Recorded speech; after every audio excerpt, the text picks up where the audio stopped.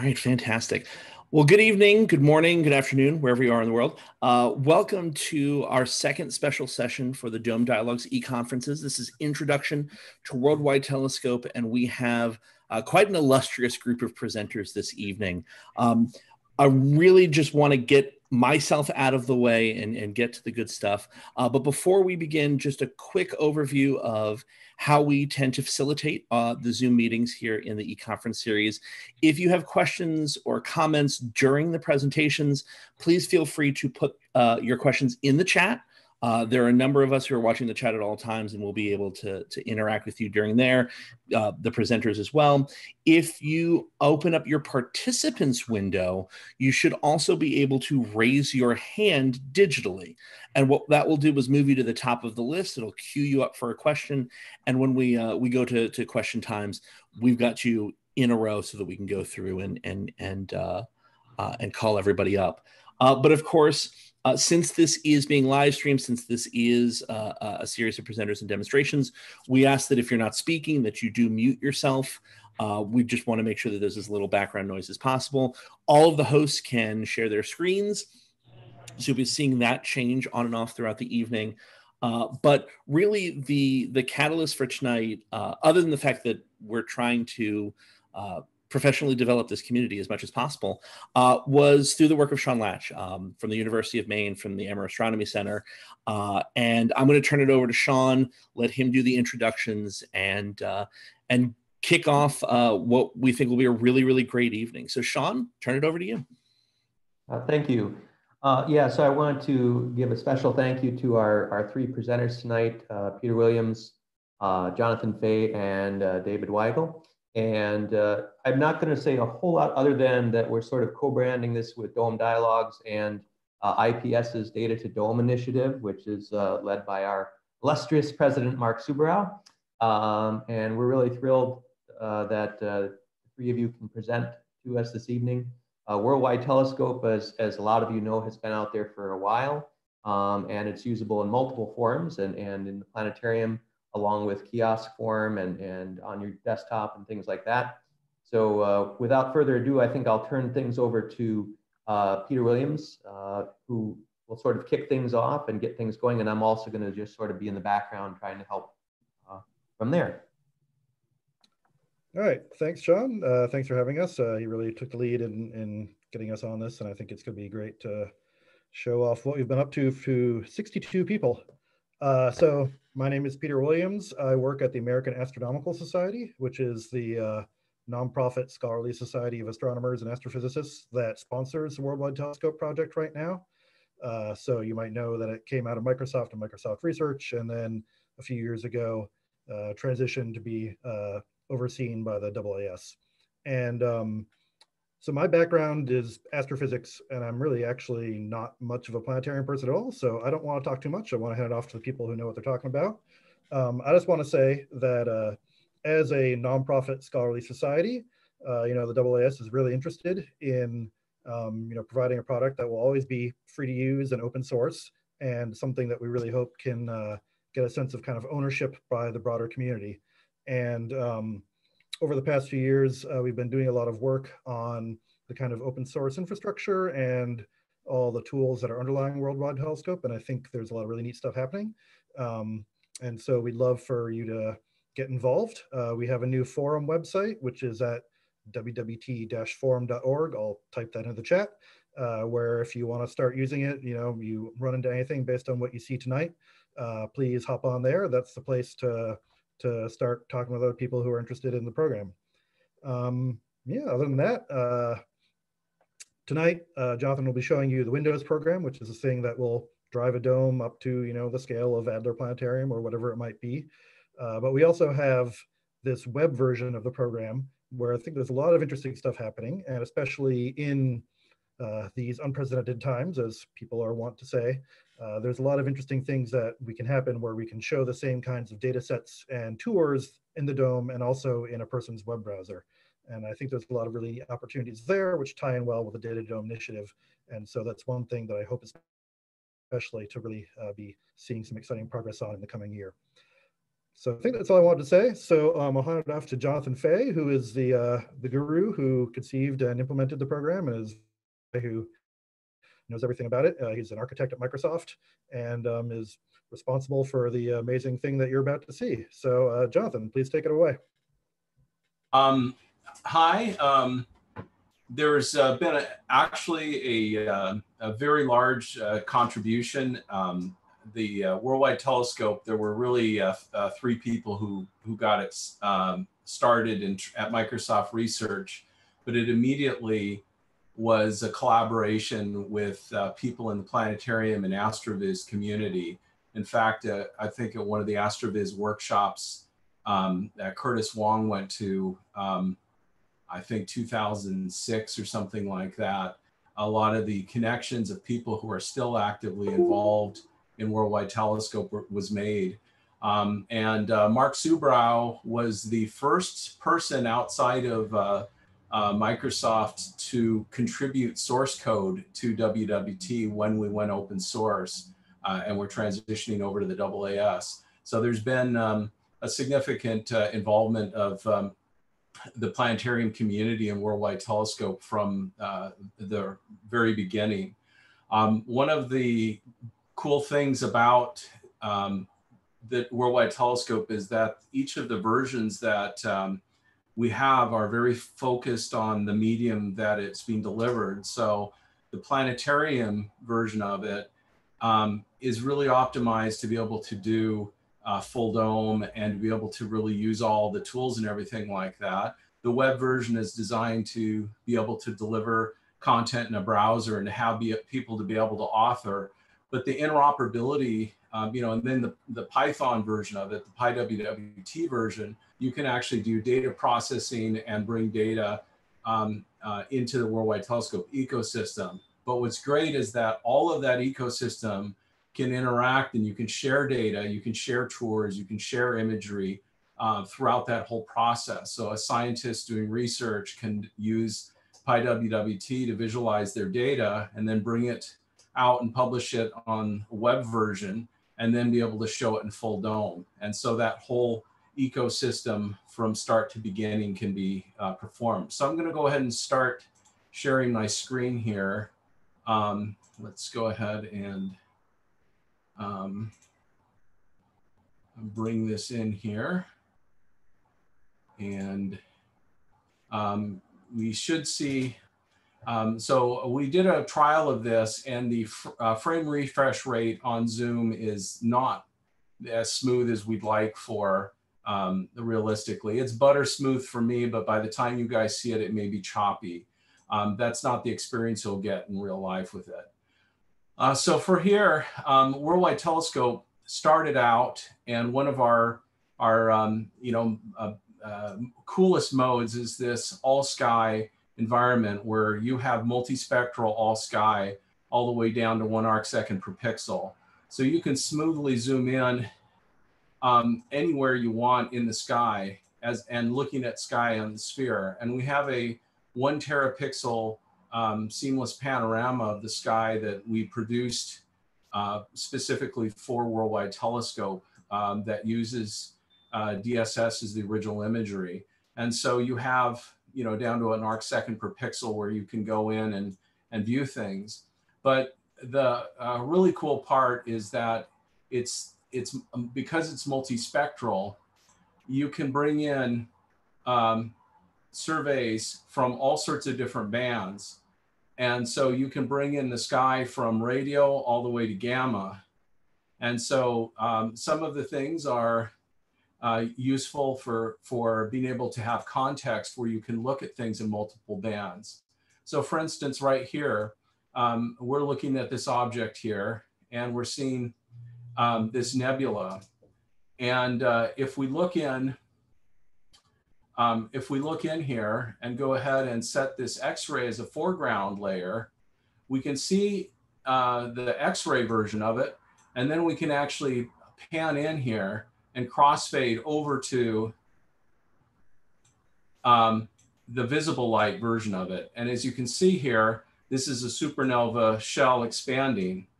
And so you can correlate very easily the X-ray and crossfade into the visual for it. This was one of the— Jonathan, Mark suggests that there is an optimize for video setting that might help with making things a little bit smoother. I don't know where it lives exactly, but if you you see that when you first share, so you'll have to unshare and then share again. Oh, thank you. I'm not much of a Zoom guy. Let's go ahead and click screen. And then at the bottom, you should see optimize for sharing a video clip. Okay. Let's see. How does this work now? Is this better? Yeah, much better. Yeah, I agree. Yes, definitely. Okay, so thank you. You saved the rest of the demo, I guess. So now that we're looking here in X-ray, we can look at other sources. So right up here, we can find this other X-ray source that we might not have had any indication what this was.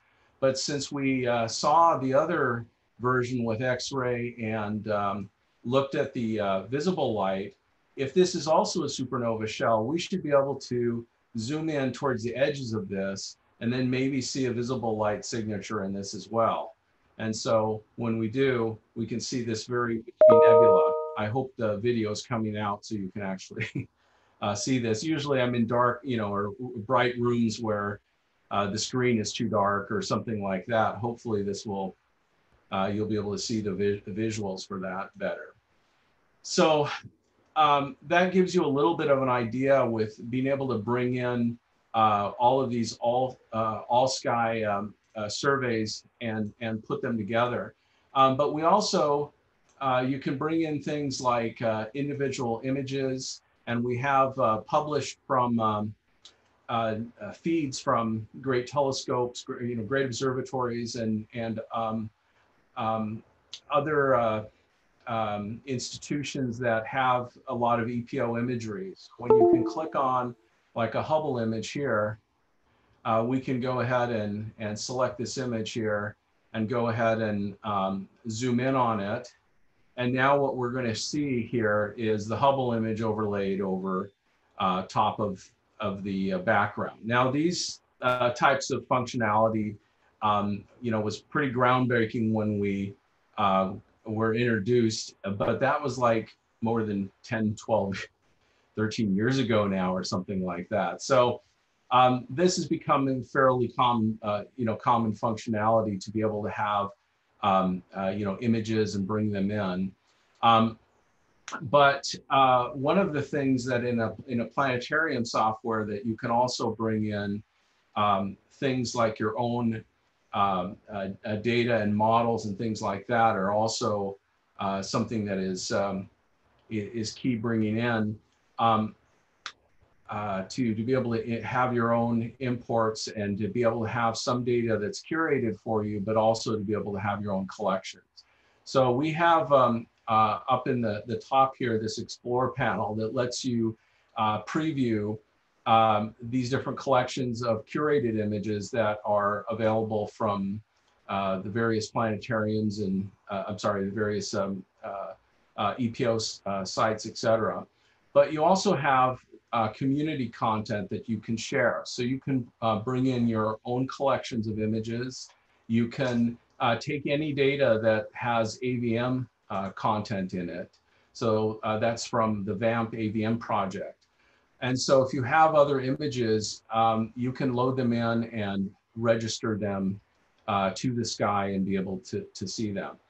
Of course, no planetarium software would be complete without being able to have things like constellations and grids and all sorts of other things. So you can bring in all the typical types of grids and constellation pictures and figures and things like that, and bring them in. All of the navigation of a lot of the base features are all available through this layer manager. So any of the built-in functionality and visualizations, as well as things like the solar system planets, and then functionality and features that you have for being able to turn on different displays like Milky Way, cosmic background radiation, planetary orbits, lunar orbits, and things like that. These are all available over here on the Layer Manager. So WorldWide Telescope has the sky mode, which allows you to basically see the entire sky, but we also have a mode for browsing the universe. It's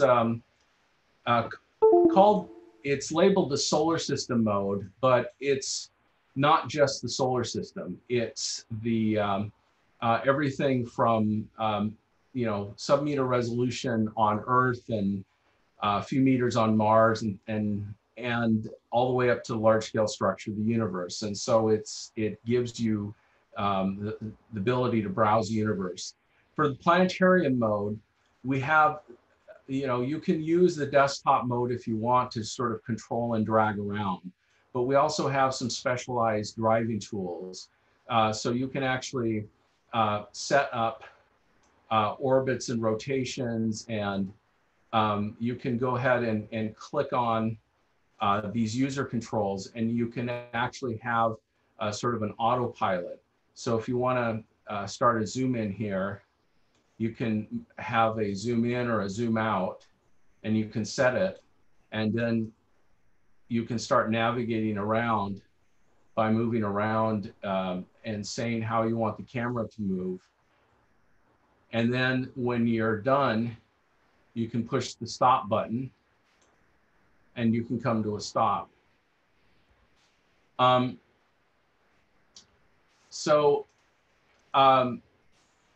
When you want to, if we want to fly into something like Earth, we can use this context panel below, and this shows us the different things of interest on the screen. So if you're in the sky mode and you're zoomed in on an area, it'll show you various images and objects that are interesting in that area. For this here, we've moved into the Earth, and we can come in and fly into Earth and zoom in, and let's go ahead and visit Seattle here. I wish I could turn the clouds off this easily in real life.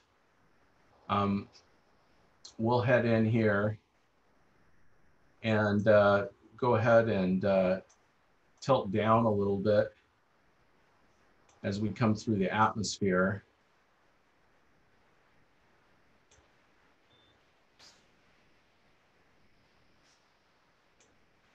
So this allows you to do live driving. You can also use things like joysticks and Xbox controllers and other sorts of things. You can, if you're browsing by yourself, you can use the mouse, but it might be a little bit more jarring if you're driving for public.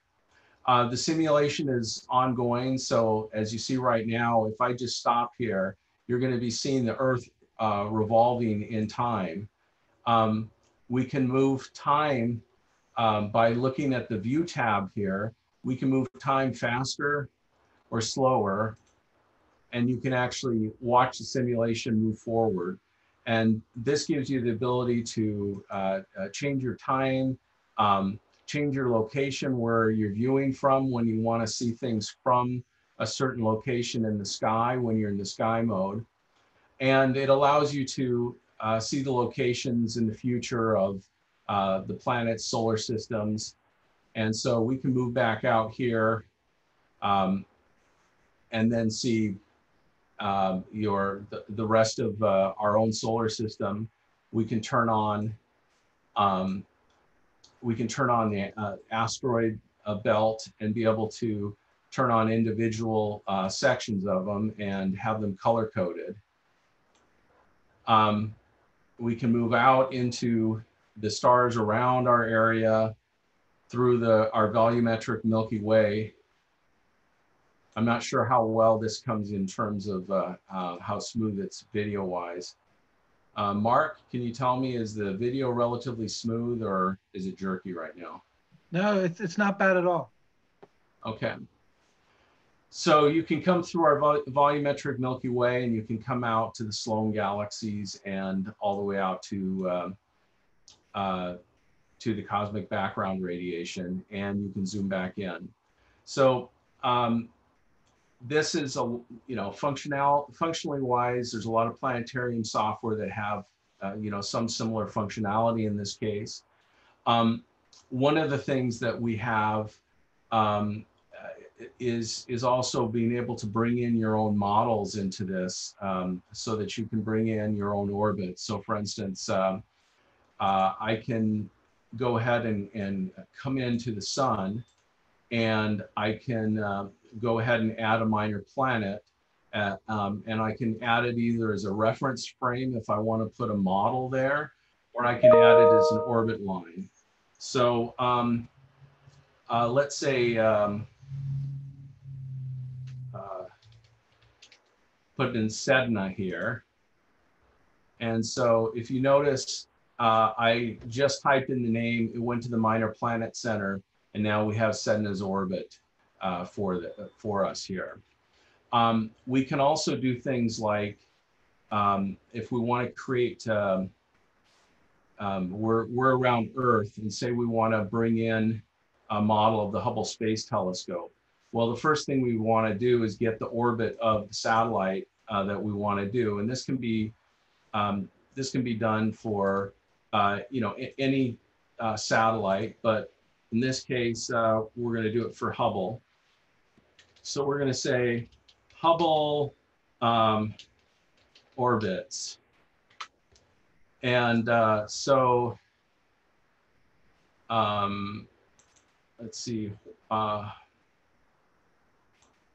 orbital elements. Okay, so we'll search for that, and we have this page here from Heavens Above, and here's the Hubble Space Telescope. So I'm going to click on this page here, and I'm going to hit Control-A for select all, and then I'm going to hit Control-C for copy, and then I'm going to go into Earth, and I'm going to go ahead and create a new reference frame, and I'm going to call this Hubble, and I'm going to say that it's a orbital reference frame. I'm going to say it's about 10 meters.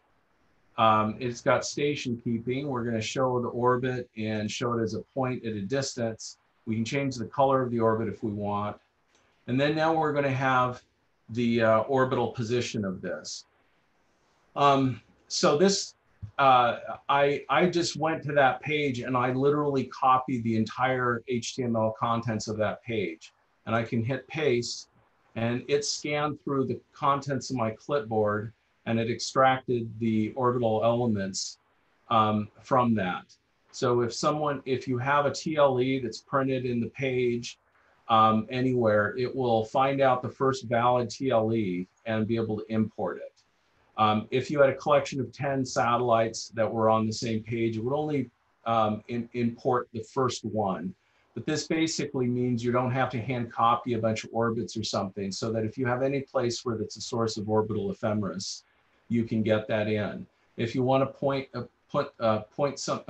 enter data by yourself, you can just go ahead and enter all the orbital elements, and as long as you have 6 of them for a proper Keplerian orbit, you can go ahead and do that. So now we have this, and then we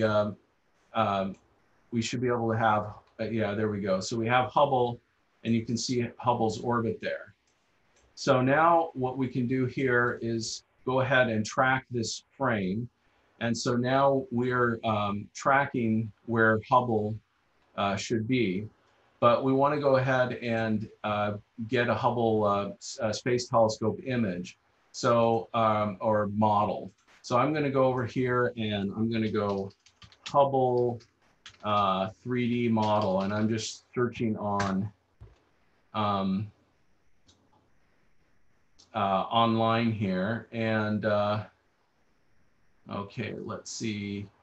There's we can look for things like 3DS files and stuff like that, or OBJ files. I think there's Celestia mother load is a source of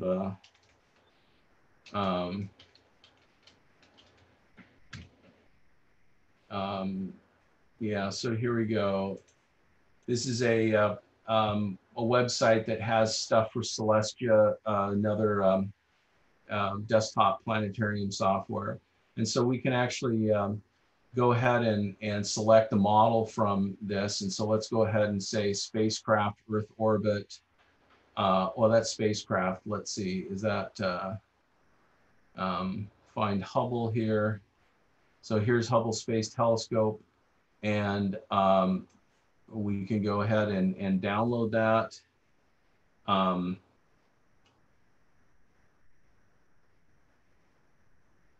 And so this is taking a little bit of time here, but now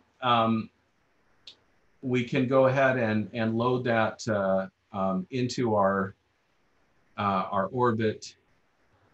I guess this is, I have a gigabit at home. I'm not sure why a 10 megabyte model is taking so long, but okay. So let's go ahead and open in the folder.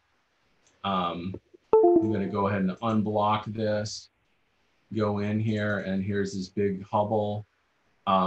So I'll go ahead and copy this out, paste it into my C drive, come in here. And the one thing I'm going to change here is I'm going to grab, select all the textures out of here because they're in a different folder apparently than the model. And I'm just going to paste them in the same folder as the model. Okay, so now I've got my asset locally on my hard drive, and I can come in here and I could say add, and then big Hubble 3DS. Let's open that and go into model, and here is the 3DS model, and look what we have here. So I went from you know, an internet search to having a very nice looking model of Hubble sitting in my WorldWide telescope here. And now the question is what can I do with something like this? And so besides being able to you know, fly around and look at images and things like that interactively, WorldWide Telescope has this powerful tour creation facility that lets you create your own tours or play back other people's tours. And this is the way that you can exchange data. So you can store off individual layers, you can store off collections of layers and send them to people or individual images. But by creating a tour, you can package everything together along with narrative, dialogue, etc., into a tour. So we're going to go ahead and create a tour here. We're going to call this, you know, Hubble.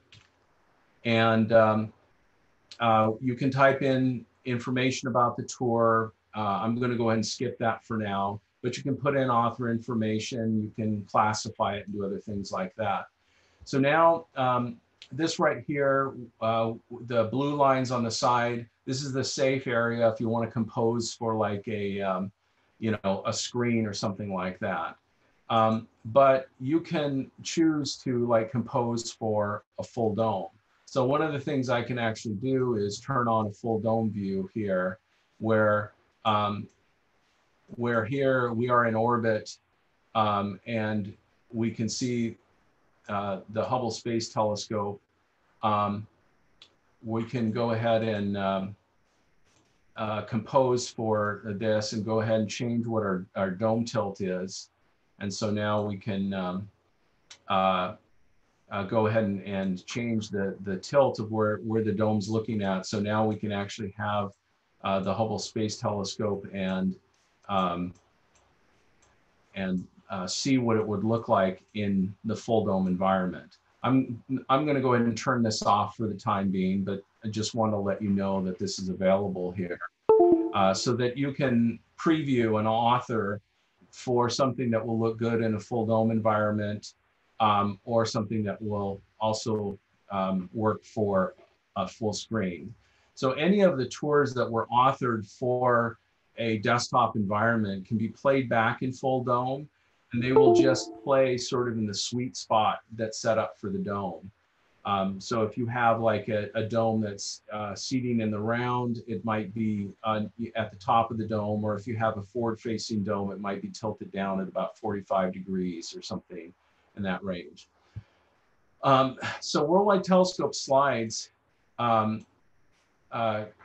Telescope slide controls allow you to go ahead and keyframe either through very simple keyframing where you have where you can create a slide, and then you can change an orientation, and then right-click on the slide and set an end camera position.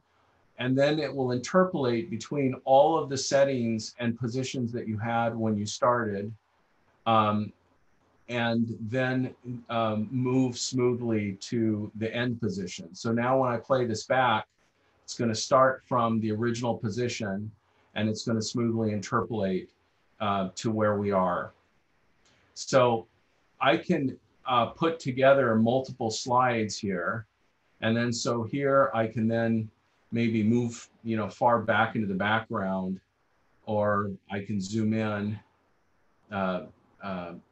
and then set another end position. I can also transition to looking at something else. So for instance, we can talk about Hubble for a few seconds, and then we can go ahead and go to the sky, and then let's go ahead and reset the camera, and I'm going to go ahead and find something that I want to look at here and say, let's go ahead and find a Hubble image here. So we'll click on the Orion. Here we go. So we're going to go ahead and end up here. Hey, Dad. I am on the conference. That's the part about kids trying to come in. So now I can go back to my tour. Unfortunately, let's see.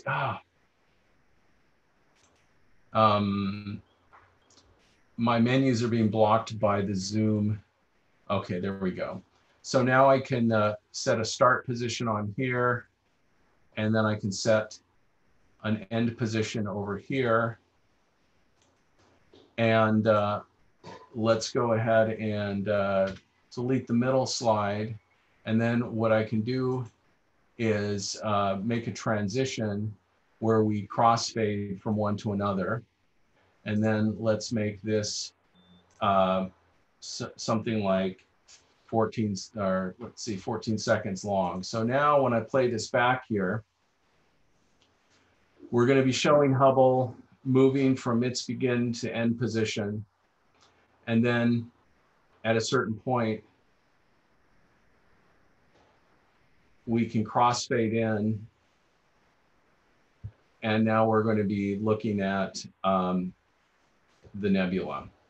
So the timing of how these work can be enhanced by using keyframe system, which you can turn any slide and turn on the keyframe system. And David Weigel is going to walk through some of that with you in a couple of minutes when I hand things over to him. And he'll go through a sort of a more sophisticated view of how to author for keyframes.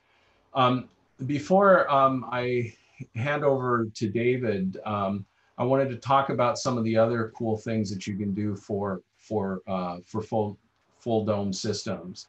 So we talked about the driving controls here, but all of the settings in Worldwide Telescope can be connected up to Midi controllers and things like that. So let me see, I think this is APC 40.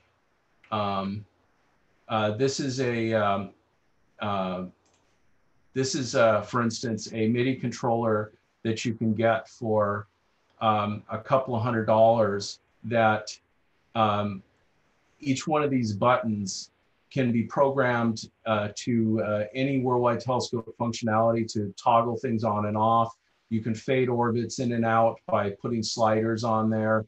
You can crossfade images. And so essentially you can create your own physical console where you actually map individual buttons and individual controls to functionality. So if you want to do something that's a live interactive program where you essentially set up all your assets and connect up things to a physical control, you can do that. WorldWide Telescope also has the ability to set up controls. So for instance, if you go into settings here, let's go ahead and click on Xbox control. So you can actually set up an Xbox controller and either use the default mappings that we provide, or you can create a custom mapping in which you can take any of the functionality in WorldWide Telescope and map it to the buttons and the joysticks, etc., so that you can do this. And then you can share the profiles for these with other people so that they can use similar setups in their environment. You also can create special custom buttons where you want to create any sort of automation target that you want. And so, you know, my tool here, and you can create buttons and sliders and checkboxes, and then you can map any of those to various settings and actions, navigation, etc. So any of the types of controls that you can map to physical buttons and controls, like the Xbox controller, or you know, Midi controllers or other things like that. You can also map them to physical buttons, and you can also map them through a network protocol to any other sorts of connections. Also, when you're authoring tours, one of the things that you can do is to be able to add music and add voiceover. In some circumstances, like for instance, Mark Subrow had put together a special planetarium show in WorldWide Telescope, in which they had a multi-track audio composed for it, with amazing music and everything like that. And instead of actually putting the music tracks in here, they had a multi-channel system in the planetarium theater that would run the theater. And here we put the SMPTE click track into the audio. And so what that would do is, as you were editing the show, it would actually, the output of that, the master PC was plugged in to be able to run the theater audio system so that you could have the multi-channel audio synchronized with the show. And so with that, you could jump around to different parts of the show and preview different parts of it, and the music would synchronize with that portion of the show as you were playing that. So there's also, of course, being able to load in FITS files, being able to load in other data. If you can take things like any sort of spreadsheet tabular data, comma separated values, other types of tables like that, you can bring them in and load them up as a layer and visualize them. One of the other modes we have is to be able to look at a planet individually. So I'm going to go ahead and turn off the Hubble layer here, and we can look at something like Earth here. We can see Earth without day and night, without lighting, without other sort of effects on it, and without the model of the solar system, lighting and everything like that going. So this is not going to move, you know, 600 to 1,000 miles an hour underneath us. And so we can use this to be able to like plot data, or be able to, you know, individually look at this. So we could either fly in from the universe into Earth, or we could treat Earth as just sort of an individual map. And so some of our, some cities and everything like that have things like, for instance, this is the Seattle Seahawks stadium here at CenturyLink Field. And so we actually have, you know, some of our environments where you have the 3D environment with, you know, a fully modeled environment for buildings and such like that. But you can also bring in other types of layers like WMS layers, geo layers, KML, WGC, and so that, so for instance, with this, I could come in, and I'm doing a lot of this stuff live to sort of show that you can, you know, where you can get some of this thing. So if we go like recent earthquakes,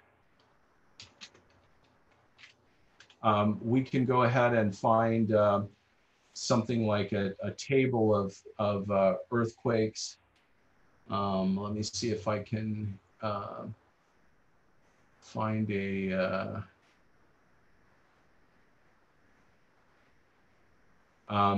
well,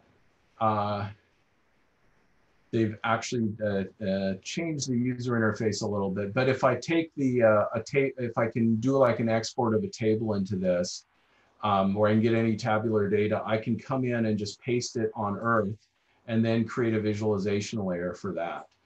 There's also an Excel plugin that you can use to be able to link Excel to your WorldWide Telescope instance and be able to run that interactively in real time, so that if you make a change in a formula on Excel, you can actually see the charts update in real time in the simulation. With that, I'm going to hand it over to David, and then after David's done, we can all take some questions and then go into any specific features if people have any requests about asking about anything else. So I'll go ahead and hand it over to David for now. Awesome. Thank you very much. Sorry, I'm in the chat answering your questions. Cool. Well, like you said, my name is David Weigel, and I'm the Planetarium Director at the Intuitive Planetarium at the U.S. Space and Rocket Center, currently working from home. And I want to give you a quick run through of how to make some more advanced tours and do some keyframing. So let me see if I share my screen here. All right, so hopefully you can all see that and see a nice silhouette of the Earth here. So what we're going to do, and if you have WorldWide Telescope pulled up, you're welcome to follow along if you like. So actually, let me modify for video playback as well. How do I do that, Mark? Before you click on the stairs, you have to stop sharing, and when you're sharing it, there'll be a little checkbox underneath the view. So select the view that the screen you want to share, and then specify optimize for video, and it's at the bottom of that dialog box. Very cool. Okay, so this should be a little bit better. So let me know if you have any trouble seeing anything. All right, so we're going to go under the Tours pull-down menu and create a new tour. And we'll say this practice tour for keyframing. All right, so what we're going to do is try to take a look at somewhere beautiful on the Earth, zoom in, and then zoom away in nice fashion and head towards Mars. So we can either zoom in on the Earth, or we can pick a location by going to search and clicking the little pull down menu. It's important to do precision clicking in WorldWide Telescope. So you could click the search, which brings you to this, or if you click the little down arrow here very precisely, you can find an Earth-based location. So for example, we could search for Grand Teton, which I like very much. And we can head to that, and that will center us on it. And then we can zoom in and very nicely find yourself here. Again, we're moving away from it. So we're going to pause time so that we don't lose it. I'm also going to turn off the cloud layer in here. So if I go over to the left side of the screen under the layer manager, under Earth, under overlays, I can turn off the cloud layer. that will fade out. So going back to the tour I've created, I'm going to create a new slide. And when I create this new slide, as soon as I click that button, every single setting that's turned on is going to be automatically implemented. And if I zoom away and right click and I set my end camera position, which Jonathan already showed you, I want to point out that it's important to pay close attention as to what you're doing, because if you set your start camera position, then you've lost what you've already done. If you show your end camera position, then you haven't selected anything, these sorts of things. So be careful what you pick, and we'll click set end camera position.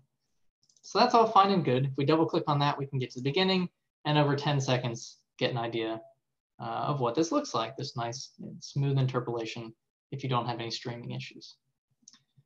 However, maybe we want to fine tune things a little bit. And so that's where the rest of this tutorial comes in. So we're going to create a timeline, and WorldWide Telescope allows you to have sort of like a Adobe Premiere Pro video editing capabilities. So if we right click on this, we can go to create a timeline. And this pops up this timeline at the bottom of your screen. And you can see that we have 10 seconds set between here. And that we have the camera. And if we click the little plus sign there, you can see all the different parameters that are all wrapped up in these different keyframes. So at 0 seconds, it tells you what our date and time is that pulled up on another screen. So you can see that the date is set at this Julian date. You can see what latitude and longitude are, that sort of thing. So we can also use the little scrubber here, and we can pull between different things. So this is very useful if you're trying to fine tune with audio and that sort of thing, or simply just for your visuals. Okay, so what I'm going to do is actually I'm going to minimize camera, so I sort of wrap all of those parameters up in one thing. I'm going to delete this keyframe at the end for ease of showing you what's next. So you scrub over to a different time. If you are still situated on the beginning on 00, then you're going to overwrite your previous keyframe, and we don't want that. So we're going to zoom out a little ways. Let's go for right about here. The 3 seconds was arbitrary. We can change that later if we want. And you make sure that camera is highlighted, which it is since it's yellow. We click the add a key.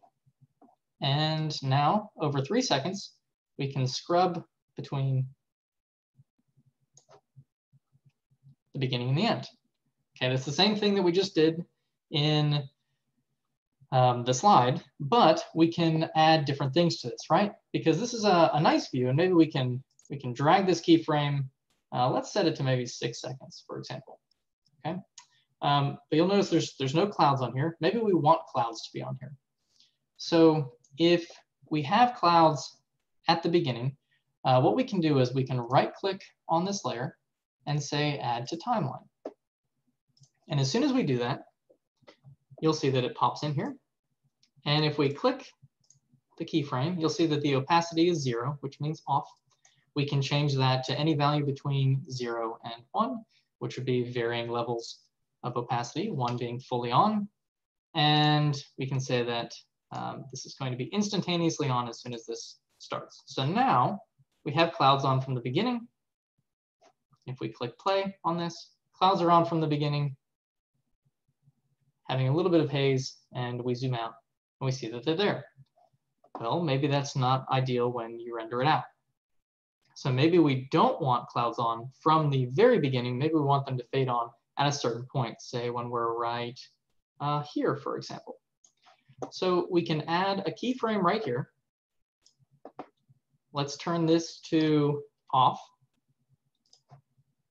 This is for clouds. After about half a second, let's add another keyframe. Let's turn this one to on by pressing 1. You'll see that the transition function is linear, so we're going to go from 0 to 1 over this about half of a second.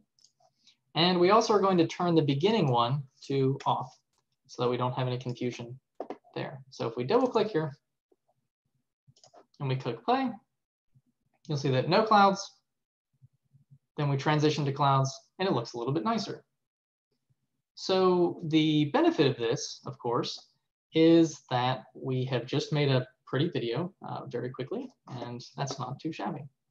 Now, before we go any further, I also want to point out that we have these 10 seconds in this video, and it's a little bit hard to see. So if you put your mouse right over where the numbers are, not here, but right over the numbers, and you scroll, you can either condense it, or you can make it a good bit broader.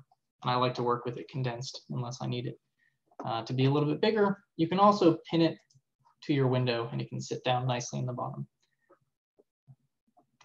The reason to have it unpinned perhaps would be to clean up your workspace and have that on a different window. Okay, so we've got this nice view. We leave Grand Teton, we move away, and we get to the edge of the Earth. Let us continue this. We'll go all the way to 10 seconds. Let's continue this and sort of push it to about out here.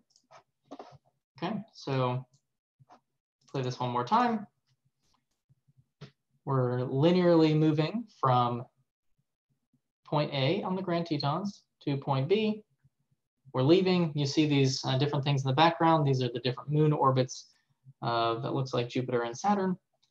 And we could turn those off if we desire, and we can throw that in the timeline. But let's say we now want to go to Mars. So I'm going to extend this, this slide in duration. We're going to crank it up. Let's say it's going to be 30 seconds now. So I change that, I hit enter, and when I do, it will ask if we want to scale it. So that means taking your existing keyframes and just spreading them out over 30 seconds, or if we want to extend it, basically concatenate another 20 seconds onto the end of our existing 10 seconds. That's what we want to do. So now we can see that after 10 seconds, nothing changes. So I'm going to jump over to Mars.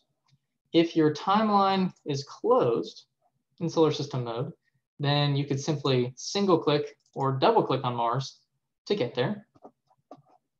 And so if we've lost the timeline, we can right click on this slide, go back to show timeline. And I moved the time over here. This is a very short amount of time, but I'll adjust the keyframe after I've selected it. So let's just say, let's move the camera right there. And let's give this a lot of time. So we'll move this keyframe to another 7 seconds. So let's watch from the beginning. We're leaving Grand Teton National Park in Wyoming. Clouds are zooming in, and we're gently heading away from the Earth and very rapidly heading to Mars.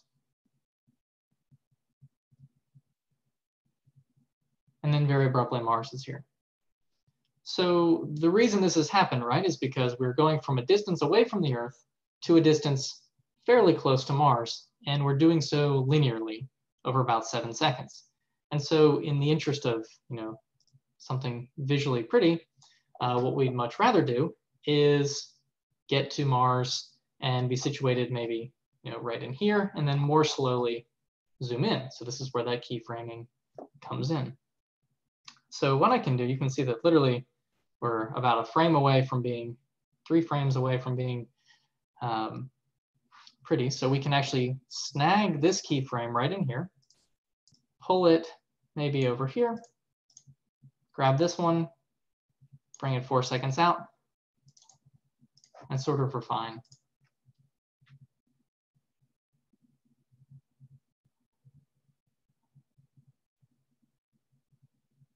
So we've left the Earth.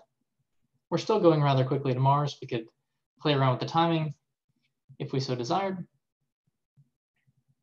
And then we approach Mars a lot more pleasantly. And we could play with that timing as well.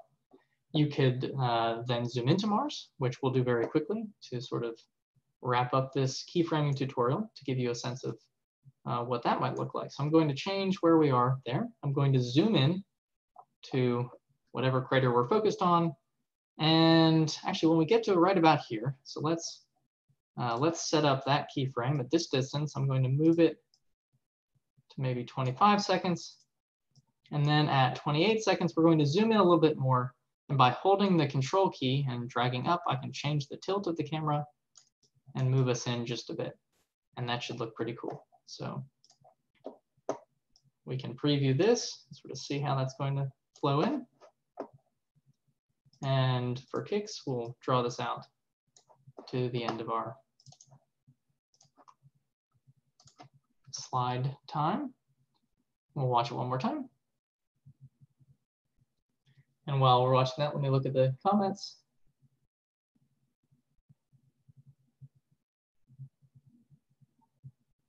Okay, so the question is, in what situation would you create a new slide rather than extending the current timeline?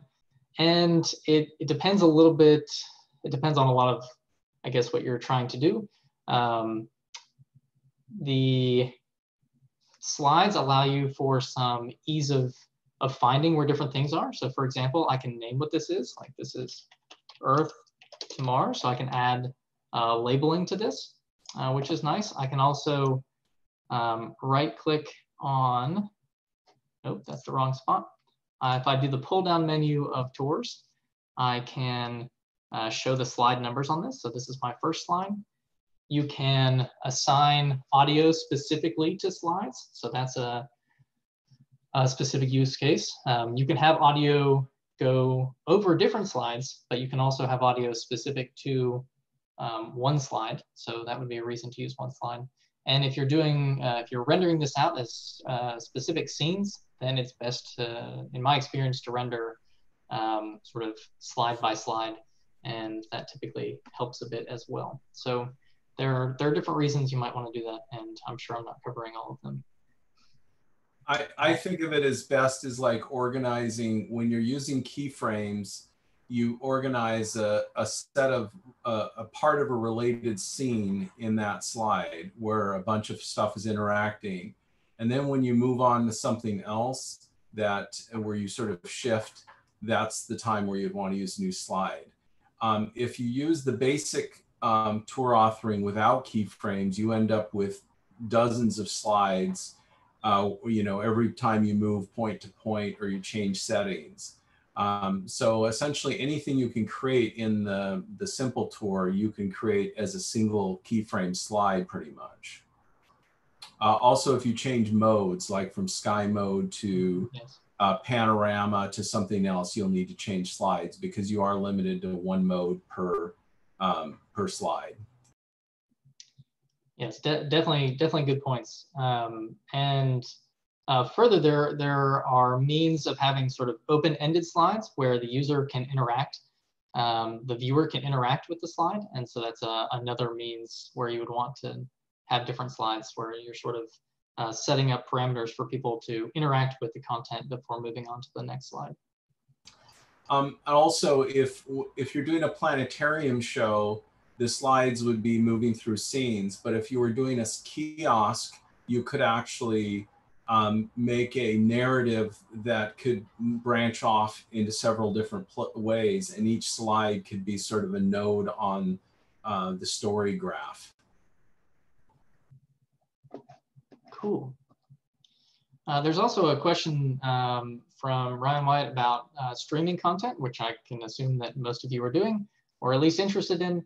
And if you want to stream with all of the sort of, you know, menu options, then you just grab the screen. But if you'd rather just see the output, then you can go into the pull down menu of view and go into full dome, whether you're doing full dome or not, and detach your view to a second monitor if you have one, or a third monitor if you have one. And from there, you'll end up, let's see, let me do that for you.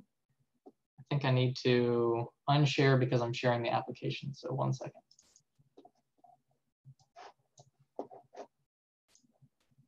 So I'm going to detach my view to my other monitor, and then I will screen share the other monitor. There we go. So now you're just seeing the output. And so, for example, I can play that same tour.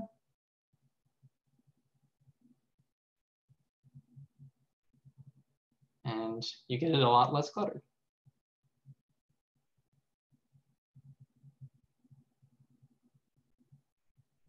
Awesome. So I think that gives at least a quick overview into keyframing and the ability to author. To conclude, let me show you how you can save this, render this out as sort of standalone content, if that's what you desire. And let me switch the sharing one more time. I lost my Zoom menu. Cool. Okay, one more take. That's confusing. Okay, cool. Let's say you have this video. Make sure you want to save it. So your save is for your tour is up here in the top right of the screen, and you can save it as whatever you like, and it pops out as a WWT file. So you can save that there. And then you can load it into any WorldWide Telescope instance, any Windows version, if you have keyframing in it, and it will play and render in real time, which is really neat. If you want to save it as rendered out to a PNG sequence, basically, you can go under the pull-down menu for guided tours and click Render to Video. And then what you can do is pick what your file name is, of course, and if basically what your output settings are going to be. And you certainly want to check wait for all downloads all the time, and then render it out. And it takes a bit, but it will spit out many files, and you just need something like FFmpeg or Premiere Pro or something like that to sequence them together. And then you have a standalone movie, either for flat screen or for the dome. So all very cool stuff. So with that, I'll turn it back to Jonathan and or Peter for, I guess, maybe we're at questions at this point. So we can do some of the Q&A. So some of the folks are asking some questions on the side. Someone was asking, are there limits to resolutions? I think, Mark, you rendered 8K before. Yeah, the limits really come from your graphics card. So with the right graphics card, you can do 8K full dome. Yeah, the limits are that we need to be able to load all the textures in at the proper resolution for the target resolution. So one of the things this does is when you play in real time, WorldWide Telescope makes a trade-off between all the textures that it needs, like for instance, sky or earth or planet textures. It loads as much as it can and then displays what's available when you're there. So it doesn't sacrifice real time. So sometimes the resolution is catching up. When you print to a film, you can either do a quick mode, which will do the similar thing, or you can make it wait for all the content to have the highest resolution mode available. And what it will do is it will download all the content at the full resolution, and then it will snapshot that as the movie frame that gets outputted. And so that takes longer to render, but will actually render a better quality image than you'd ever get in real time rendering. But it also does mean you are taking up your entire, your GPU memory. So if you have a really good GPU card, you can render pretty high res in it.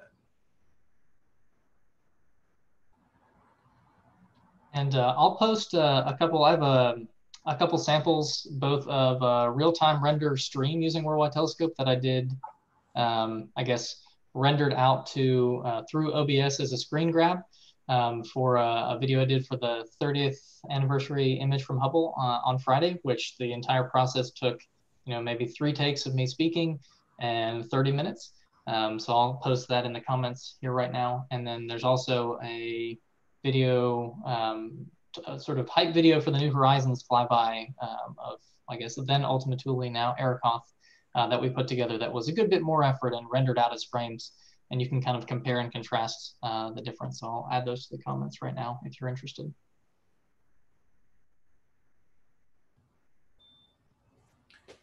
So some of the other questions about like when you use slides. So there are some special modes like crossfading and fading in and out and things like that. So for instance, you can crossfade from an Earth view to a sky view, or from one sky view to another sky view. And when you do, one of them can be in motion and one of them will be frozen. But that type of transition only works when you're between slides, because it's a part of the sliding. There's some other tricks you can do, for instance, like fading to black by putting a rectangle, you know, a black rectangle object over the whole screen and then fading that in or out, and other types of things like that. But there's a print to film rendering that separates from real time frame output. So I'm going to go ahead and share my screen again, or my app here, and let me go ahead and okay, let's see, screen one here. And so under tours here, it's called render to video. So if you guys can see this here, you can specify the output folder, you can specify the output type. So for instance, Dome Master 8K. And then this mode right here that says wait for all downloads. And what this will do is all the internet downloads that it has to do for like earth and sky textures and image tiles, it will download all of them before the frame is outputted when you're in this mode. If you're just doing pure animation, this doesn't make all that much difference if you don't have a planet or the sky involved. But this will do that output, you know, so that it will not save the frame until the best resolution is available for every single tile. There are also a couple of other things you can do in View. You can copy, if you need to copy a particular view to a clipboard, save it to a file, set your Windows desktop for that image. You can also output, so for instance, if I go in here to Mount St. Helens, I can come in here to Mount St. Helens, and I can export this area as a file for 3D printing. And so this will then actually create a 3D STL file that can be 3D printed. So if you want to print a mountain or a crater on Mars or something like that, you can actually output it from WorldWide Telescope and then print it on a 3D printer or send it to a service.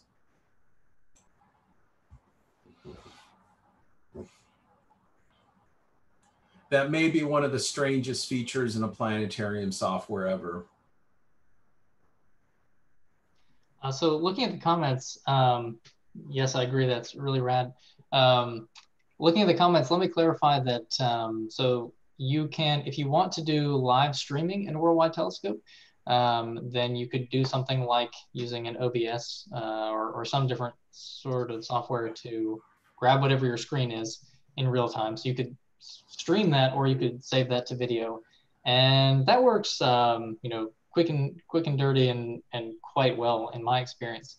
If you want it to be absolutely perfect, then your option would be the render to video, which exports a sequence of image files that you then have to sequence yourself. And you can bring that into a video editor outside of WorldWide Telescope to sort of finish the publication. So, and Ryan is saying they've been using StreamYard, and I haven't tried that, so that'll be something cool for me to check out. But yeah, so those are your sort of different options of how you might go about that. And I guess also, I don't know if we pointed out, but you can also use WorldWide Telescope with the Oculus Rift, which is really fun. So you can create tours for that, or just, you know, fly live yourself, which takes a little bit of getting used to. Sort of God mode in the universe is overwhelming if you are just flying live, but those are super cool to do as well. So someone asked, can WWT set up WWT for a 20-meter planetarium with 6 projectors? It all, the projectors are all what matter. If you can, WorldWide Telescope has modes to be able to do single projector display on one laptop, where you can actually do the master and then send the output to a dome projector, either a fisheye, a warped mirror. You can also use one computer as the master and then run image generators on a whole cluster of machines. I think at Adler at one time there was 2 sets of 20 machines, and so there was 21 machines involved in rendering a show because of the number of projectors they had. Is that correct, Mark? Okay, and at University of Washington, we've had 6 projectors set up there that are then rendered by a cluster. You can now actually use the Skyscan configuration files and load them into the latest version of WorldWide Telescope. Through a strange coincidence, Sean was involved in helping out with that, and we basically were able to get our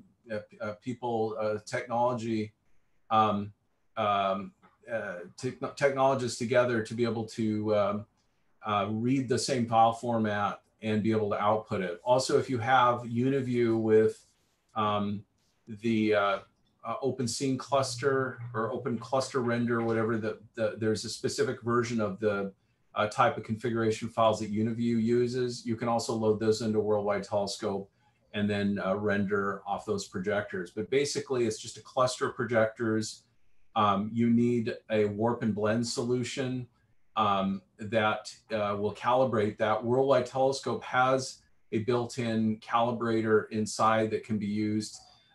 It's not necessarily the best in the world, but it does do one thing really well, which is if you can't do a photographic calibration, you can still use the WorldWide Telescope. For instance, if you have a star ball in the middle of the planetarium, like they did at UW when this software was first created, it still allows you to do a calibration and do a solve on it.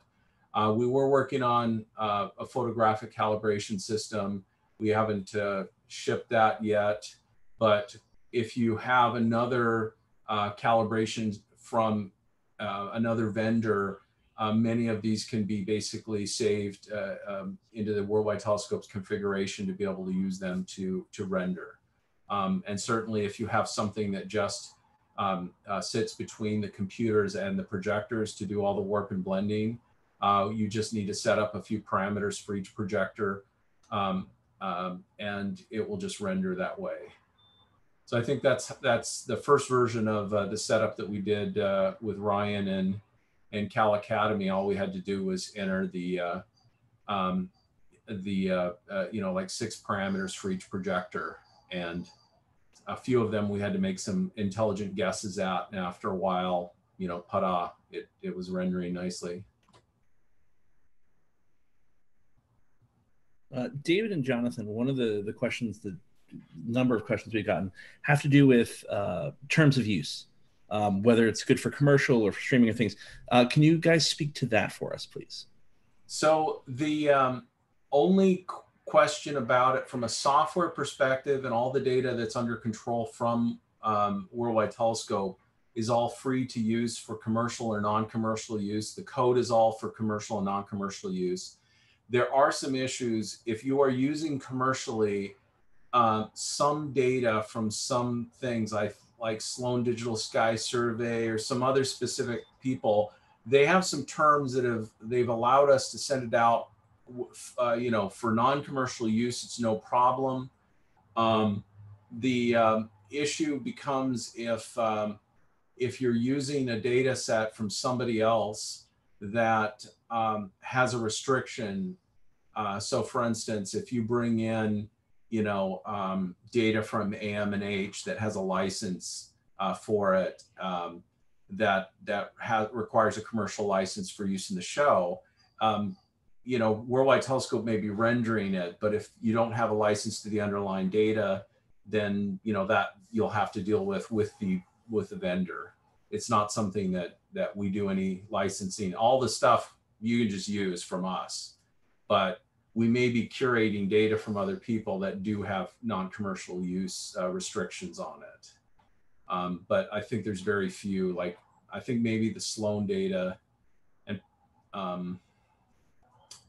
Peter and I were having a background conversation while these were coming in and trying to give you a better answer. And it's sort of a case-by-case basis. So I guess the bad answer is figure out what you're trying to do, and then we can help you on a more case-by-case basis depending on what the data is, and try to give you a better set there. But that's probably something that we need to have some set in stone documentation on.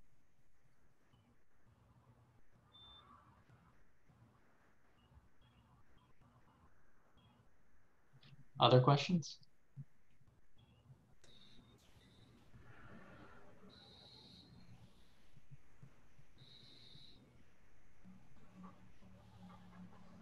Okay, so there's a question about how to share tours with the community. And there are a few ways. You can work natively through the WorldWide Telescope communities, but we are recommending at this point that you use our newly formed forum. So that's wwt-forum.org. We posted to it at the beginning, and I'll post to it again. And basically, you can upload that there and share with people, and also have your questions answered and that sort of thing, and that helps. So if you give a WTT file, attach it to email, put it up in a Google Drive share or Live Drive, or however you want to sync it to someone else, if they can get that WorldWide Telescope tour file and they're connected to the internet, then they can play it. Dantel asked, could you show a quick overview or multi-channel projection parameters are entered? So there are, I'll go ahead and show a few of the different ways here. I'll do a screen share again here. And so the traditional multi-channel dome, sorry, of a truck passing. 2 trucks passing. So there is under settings, advanced multi-channel calibration.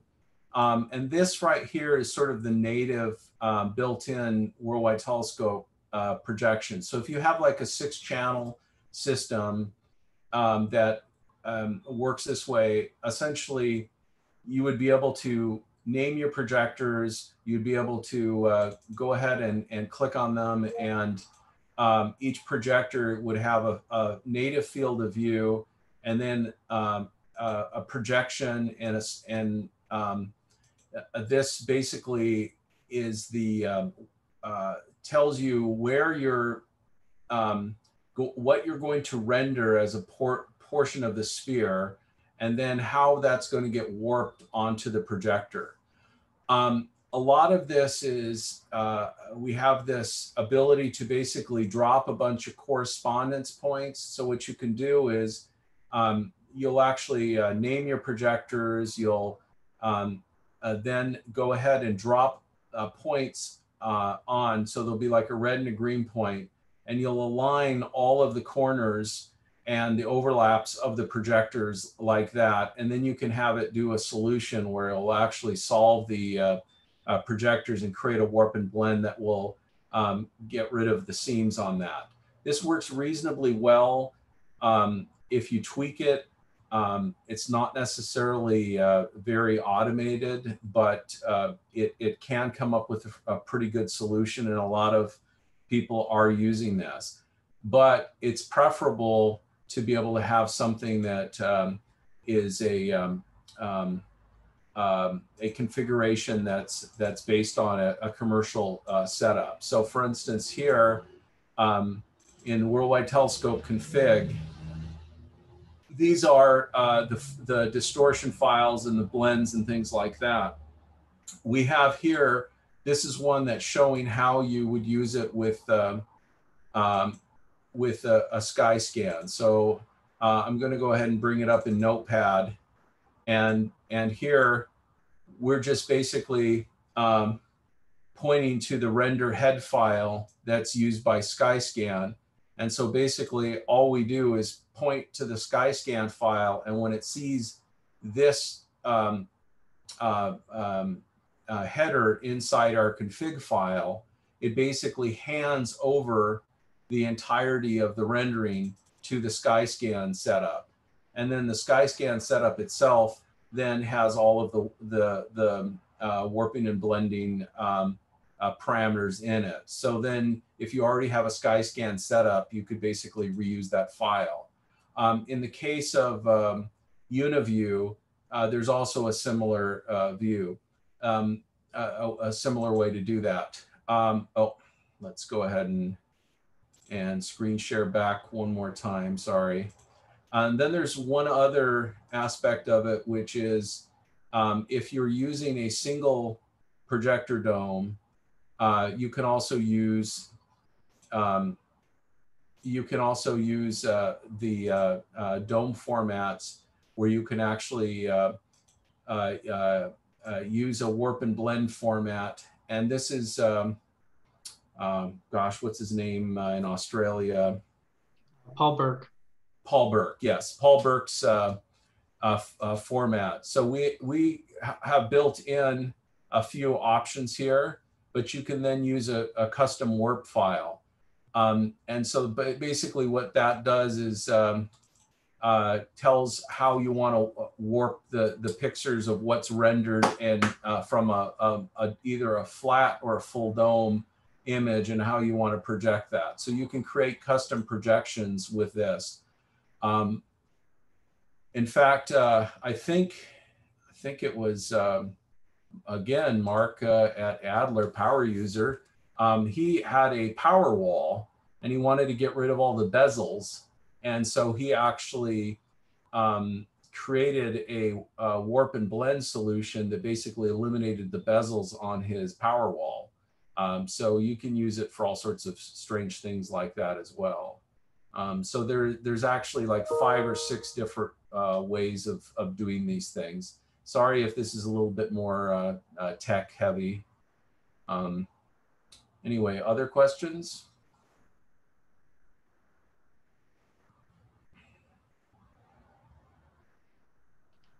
I think I'd like to point out too that if there is something that you're interested in doing and the documentation isn't there for you, or you're having any trouble, please do reach out on our forum, and we're happy to help and get you going in the right direction, because there are plenty of things that we don't know what you want documentation for, and there's certainly limited time on our end to make documentation and that sort of thing. So let us know how you want to use it, and we can try to help as best as possible.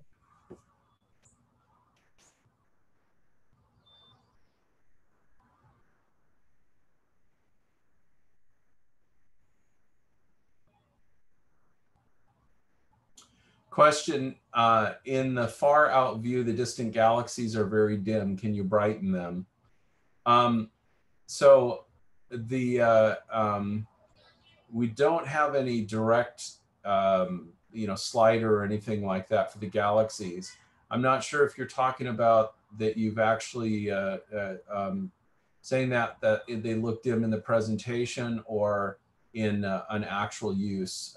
Patricia, you were making that comment. Yeah, when you zoom out to get the large scale structure of the universe, especially Right. if you put it on a mirror on a dome, it gets it's so dark it's hard to see. Even on a flat screen, it gets dark and hard to see. Whereas I know the data is there, it's gorgeous, but it's just so low contrast you can't see it. Okay, so what I would suggest is maybe what we need to be able to do is provide that as a calibration a setup parameter that's that we can put in our DOM config. So this can be an example of if you have an issue with the software, we have the community site and our GitHub, and or you can get a hold of one of these people here, and basically it's probably best if you sign up and make the feature request or bug report, and then we will work to try to make it happen. And one of the things is that we're very responsive to our customers. If you're using it and you're complaining about something, we know you're using it, and you go to the front of the line in terms of the stuff that we can that we will work on, right? So, and if we have multiple requests or people who are, if you see another bug report or a complaint and you come on in and you say, hey, me too, and this is another observation, I'm also having that issue or something, then that helps us raise it to up at the priority. And so then we can work to get that fixed. So thank you for the suggestion.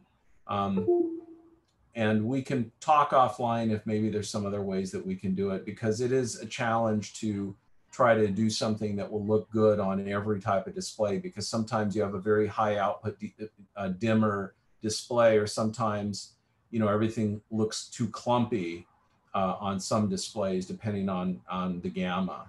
And so one of the things that we did work with is that if you have a multi-channel projection, you can change the gamma, and that will actually help out on everything, right? So it's not just the galaxies that need boosted, but some other things and the WorldWide Telescope, there's a cluster controller that's a separate installed WWT remote, and that also has the ability to do remote gamma control as well. So you can actually globally adjust all your projector gamma remotely.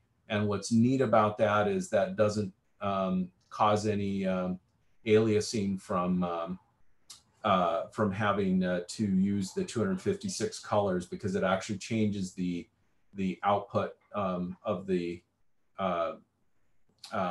display and the output maps on the display. So it doesn't affect your dynamic range or cause any solarization or stepping in your images. On a less technical note, one thing that I think we only really glossed over is that everything that we did here today is in the Windows client, which is what you would need if you were doing something in the planetarium itself.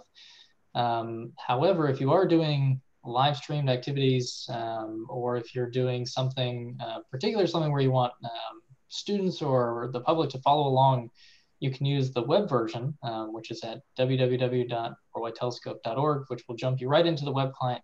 And it's pretty much, it's almost exactly the same, minus the ability to do keyframing in Tour. So it's something that is very, very powerful and very easy for whoever to access and follow along with whatever you're doing, which really allows for some great hands-on activities. And so far we've had some decent success with doing that in this whole work from home fun.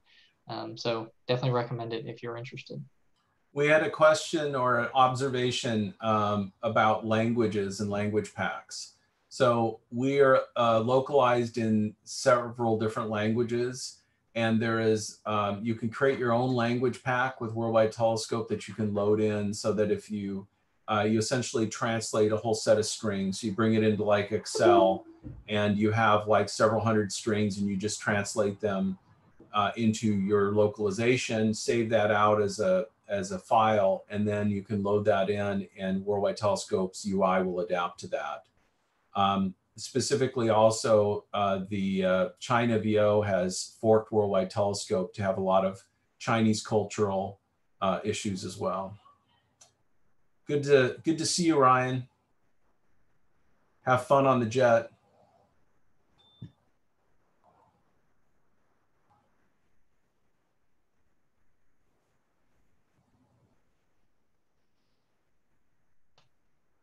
All right. Well, if we have no further questions, I think the one thing we'll try to do with the event page on Facebook is to have everyone's contact information. So Jonathan, Peter, and David, if we could get that from you a little bit later, be able to put that online, that would be great.